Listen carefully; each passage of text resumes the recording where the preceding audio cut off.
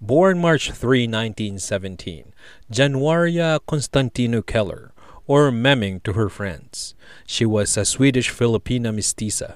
While she's known as a beautiful actress, it's when she fought the Japanese that cemented her place in Philippine history.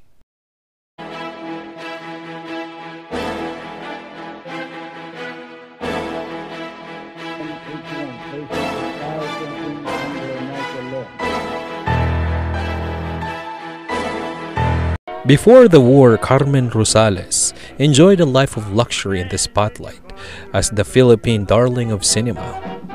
A dressmaker and a wife prior to her acting career, Rosales made her film debut in the 1938 movie Mahiwagang Binibini. Rosales took the stage name Carmen Rosales after the municipality of Rosales, Pangasinan, where she's from.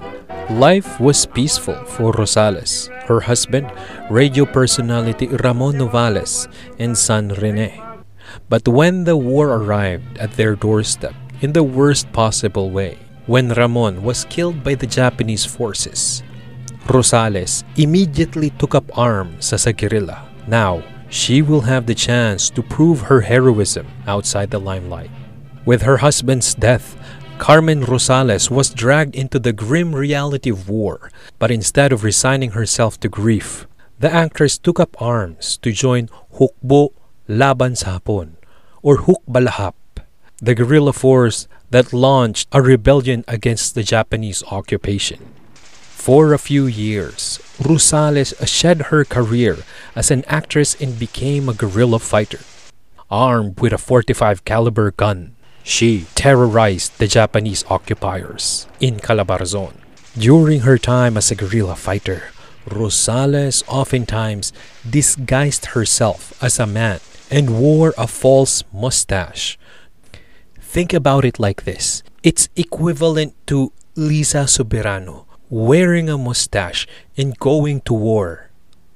The cause to free the Filipino from Japanese oppression took Rosales to the countryside, particularly Santa Rosa, Laguna, where she was part of a mission that killed a Japanese collaborator.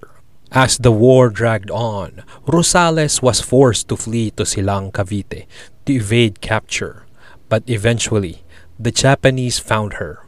A Japanese soldier by the name of Yamamoto persuaded her to star in a Japanese propaganda film. And by persuade, I mean that he gave her an ultimatum. Agree to the film, or else he would kill all the people in a village in Pangasinan if she refused. Fortunately, MacArthur landed and the Japanese surrendered, ending the war and freeing Rosales and millions of other Filipinos. The people of Pangasinan couldn't forget what Rosales did to save them. And it's said that the towns of Carmen East and Carmen West were named after the hometown war hero. After the war, Carmen Rosales went back to acting, where she shined the brightest. Here in Historiador, we will focus on the forgotten heroes that fought to save our country and events that shaped our nation. Thank you so much for watching. I hope to see you next time. Adios.